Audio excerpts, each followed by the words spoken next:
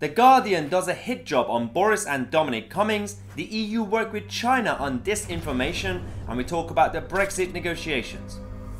Well, the mainstream media, the broadcasters and the fake news outlets are coming out against the government. This is not the right time to go against Boris Johnson, because Boris Johnson is now very popular and it's the media who's actually disliked by the general public.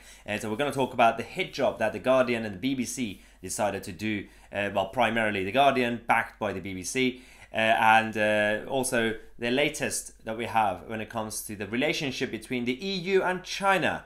It's quite toxic. So make sure to watch to the end of the video when we talk about that, and we have a latest update from the Brexit trade negotiations. Let's start with the Guardian and Dominic Cummings. So as you know, Dominic Cummings is Boris Johnson's senior political advisor, and obviously his job is to represent the political side, the democratic side of Downing Street, to be Boris Johnson's basically ears and voice in general when it comes to dealing with the bureaucrats and the civil service. Now, as you know, the government has this independent scientific body, a group of people who are deciding in terms of coming up with research and advice to the government onto how to deal with this current problem.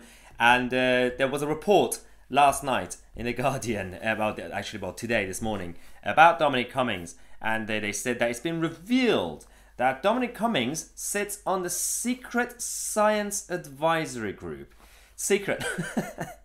It's so secret that everyone's been talking about this group for the past few weeks. Now, this story was picked up by Lewis Goddell, the BBC, said that remarkable story from the Guardian. Cummings' place on stage must considerably lessen the authority of Downing Street, guided by the science line, given we now know that to some extent at least that scientific advice has been influenced by Downing Street.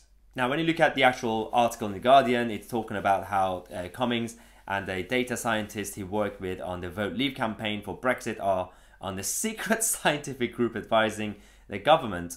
And the whole thing, firstly, they keep talking about how this group, the scientific advisory group is for emergencies, is secret. Okay, sure. I mean, everyone's been talking about it for the past few weeks. Secondly, they did this to reveal that this is a leak, and we have exposed a massive scandal that the Prime Minister is sending his senior advisor to these meetings. Again, Lewis Goddell then updated saying Downing Street denies the Guardian story. The spokesperson has said it is not true that Mr. Cummings or Dr. Warner are on or members of SAGE. The DC and DW have attended some SAGE meetings and listened to some meetings now that they are all virtual. I mean, I don't understand what the story is here, because we are going to talk about some of the reactions we had from the left, and especially the left-wing activists and media. But primarily, these sort of things exist, and then they run by bureaucrats. And obviously, the Prime Minister has been ill and also obviously busy anyway, so he has to send some sort of representative from the more democratic side of government to at least find out what's happening in these meetings.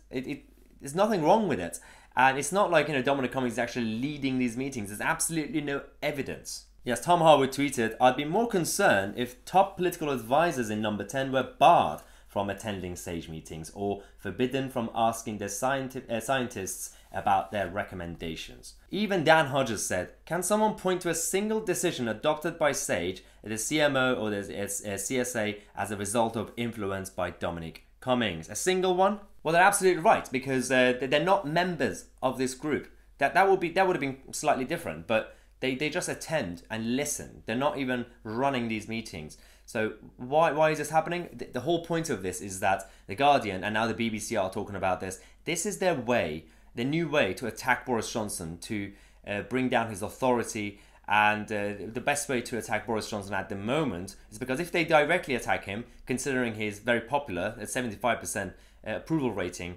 then it's not going to work. So what they're trying to do is use a back alleyway. They go after Dominic Cummings to attack Boris Johnson. It's quite clever, but this story kind of backfired. So yeah, The Guardian came up with it, and the BBC Newsnight, or as I would call them, the fake Newsnight, decided to dedicate a whole segment of the show last night on this, to this latest story, like the Guardian obviously reported the whole thing, and the Newsnight decided to bring on some guests, including the former chief scientific advisor, Sir David King, to say, oh, what does this all mean? And then you have people like Piers Morgan. So someone said, so when ministers kept saying we've been following scientific advice, they meant the advice of Cummings. And Piers Morgan said, that is the question. He's also said, this may turn out to be the biggest scandal of this crisis. Oh my God. I don't even know what to say about this, but we had the political commentator Alex Dean going on Sky News last night and actually telling the truth about Sage and the relationship between Downing Street or the political advisors like Dominic Cummings and these sort of groups. Yeah, I'm amazed at the ingenuity of The Guardian to be able to write headlines which mean I don't like Dominic Cummings in so many different forms and ways over the weeks and months in which he's been involved in government. It's inevitable that the Prime Minister will have a political advisor attend such meetings. By the way, they're not secret. I don't know whether The Guardian, they start coming out even more conspiracy theory, and they say secret scientific advisory group. We all know the Prime Minister's got a scientific advisory group, and so he should. And if it met completely outwith any political advisory input or monitoring, then there would be a complete disconnect between the Prime Minister and the executive and the scientific advisory group that's meant and designed to advise him. Of course, there should be someone there from Number 10 who represents the Prime Minister's views, who is close to the Prime Minister and able to understand what the Prime Minister wants out of those meetings. That's his job. I mean, short of saying we don't think Dominic Cummings should have a job, and indeed we don't think there should be such a thing as special advisors, which if that's what they mean, they should just come out and be honest. I don't see the point of stories like this in The Guardian. They just don't like the man. If that's what they mean, they should just print that headline again and again and see who cares. Well, he is absolutely right. Firstly, these groups are not secret. They should stop saying secret.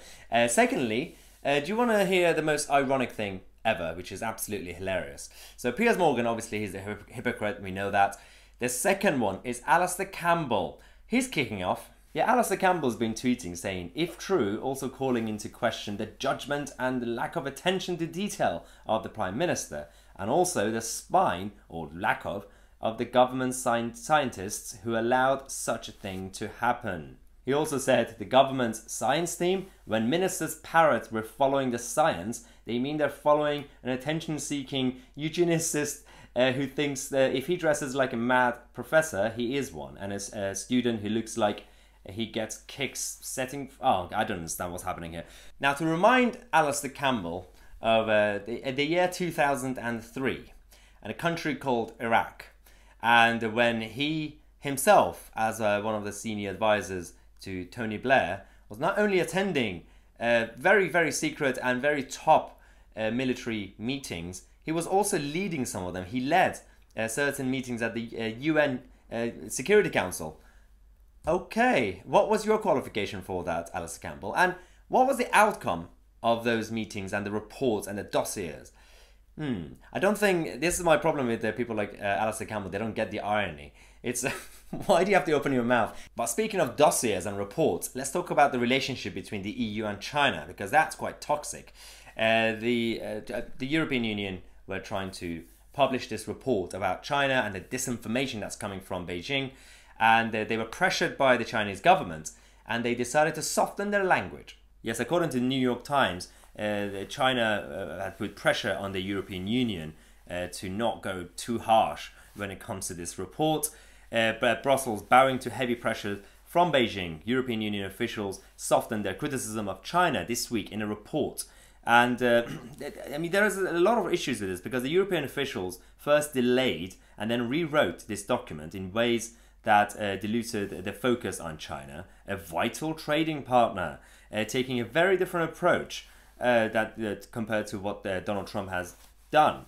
And yeah, why is anybody surprised about this? Because the European Union, as the globalist, elitist bunch of bureaucrats, they care more about being strong partners with a country and a government like China than to care about their own European citizens. This is why I'm very glad and happy to mention that David Frost, the chief negotiator from the UK side, has now published his statement yesterday, updating us on the Brexit negotiations and our strong approach. Yeah, David Frost said that he's just finished a constructive round 2 of negotiations with Michel Barnier, and he's published this statement from the UK side. He said that if we are to make progress now, we need to focus on agreeing a future relationship that has a comprehensive free trade agreement at its core, like those the EU has agreed elsewhere.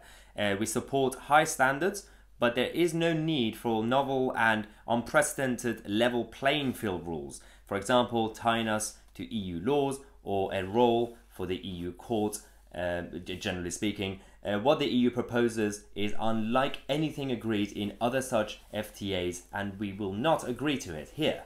Finally, we are ready to work to agree a fisheries agreement which reflects our rights under international law to control our own waters and provides for annual negotiations over access based on scientific principles. We won't agree to continuing the common fisheries policies. Yes, this is perfect. This is great news, and I'm very glad that David Frost is actually in charge.